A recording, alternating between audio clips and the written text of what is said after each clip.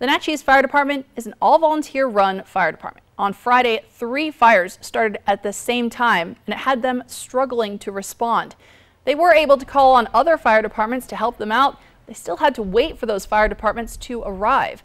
The Natchez Fire Chief says it's a problem all volunteer fire departments face because no matter how many volunteers they have, they're not guaranteed to be available. And there's always a risk that their mutual aid partners might not have the resources available to help out.